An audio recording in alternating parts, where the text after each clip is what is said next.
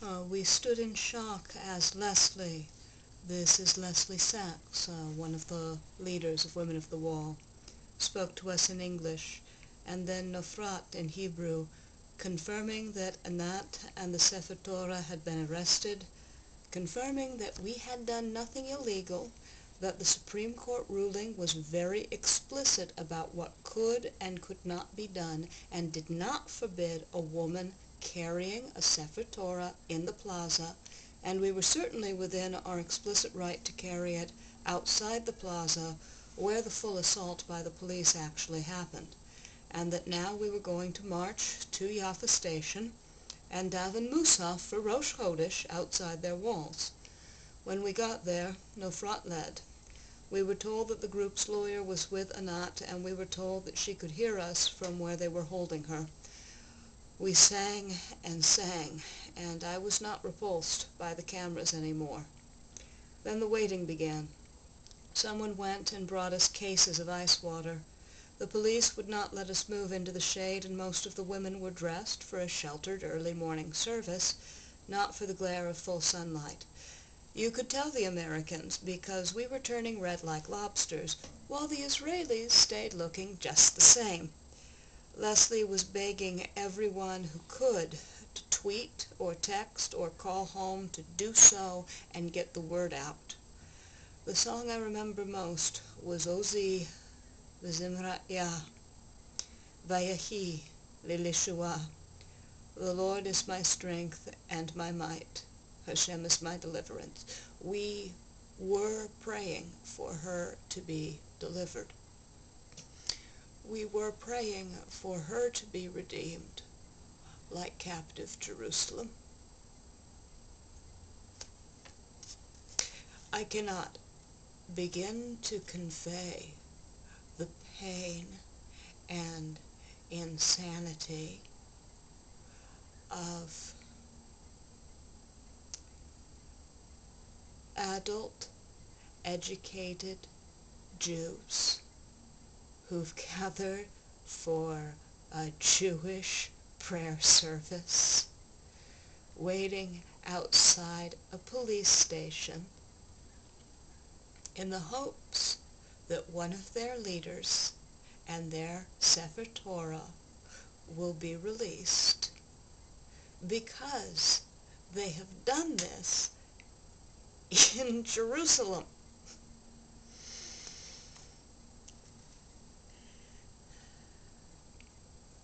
We are still praying as I write this. When I left at 12:15 with a sun glare headache, there were only 2 women left, one of them Leslie Sachs, whose cell phone had died, destroying all hope of the in-and-out communication that is so important to her.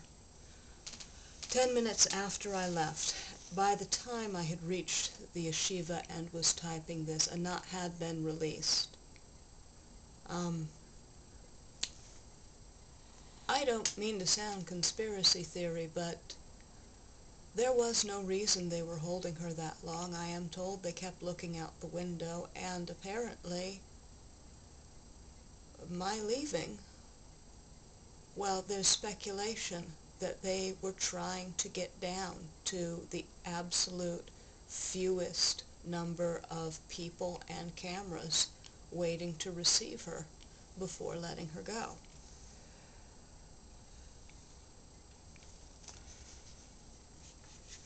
I want to finish what I wrote at the time.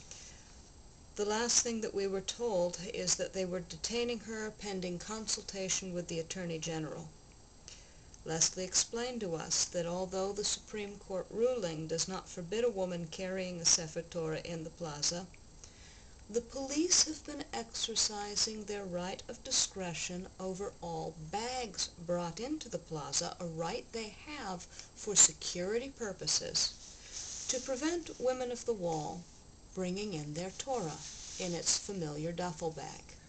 The reason Anat had said that it was a while since the Sefer Torah had been in procession is the police had been confiscating it every month, and this month the Torah was hidden in a different bag with a different carrier.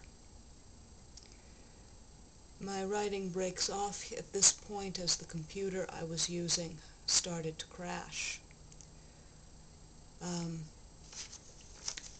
The police legal argument, such as it was that Anat had violated Minhag Makom, the custom of the place. The most important thing I wanted to convey when I sent this out was the main thing that got cut off. There were no large protests. There were no significant complaints. There were 3 brief complaints and one man yelling, one man versus 120 women and about 30 men worshiping Hashem at the Kotel. There was no threat of violence before the police began to commit violence. This was not about interpretation of Jewish law. This was not about interpretation of Israeli law. The only thing this arrest was about was the police themselves, on their own reconnaissance, had set an arbitrary line that to them represented their police authority. And when that arbitrary line, which does not match the legal line set by the Supreme Court, when the arbitrary line that defined their control to them was crossed, they responded. They responded with violence. This was not about halakha.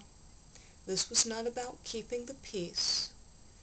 This was about police as individuals protecting their own sense of authority against what they perceived to be a political, not a Jewish, not a spiritual group.